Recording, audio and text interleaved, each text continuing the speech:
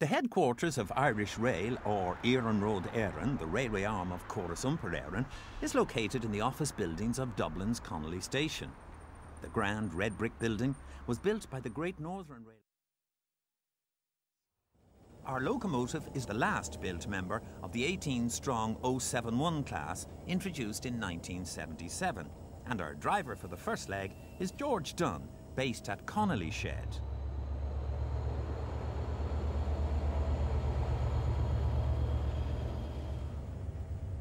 On the right is another of the multiple units used on the non-electrified commuter services, whilst to the left can be seen the overhead wires for the Dublin Area Rapid Transit, or DART. Our train consists of a generator car and 6 coaches, the first of which... There was once, incidentally, a large station here, the main line leading on to the Midlands' badly placed Dublin terminus of Broadstone.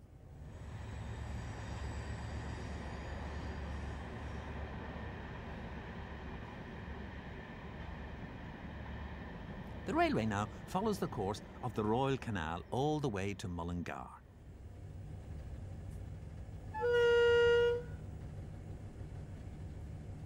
George sounds a warning just ahead of Broombridge Station, dating from 1990.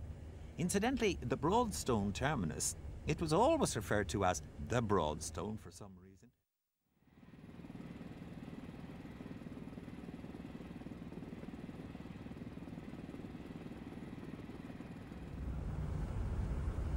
Branganstown level crossing has now gone.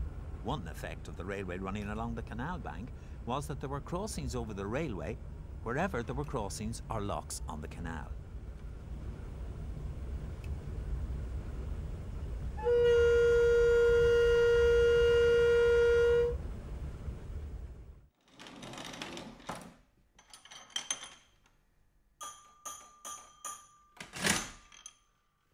The signalman collects the electric train staff released with the cooperation of the signalman at Edgeworthstown.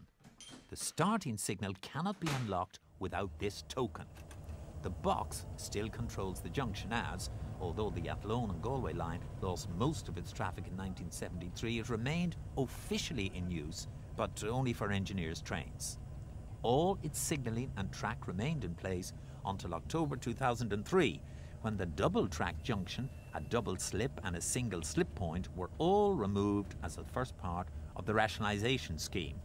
Now there's just a single facing point into the old Up Galway platform and a passing loop on the Sligo line. Curiously, the modernisation involved the erection of new semaphore signals, pending the mini CTC scheme's installation.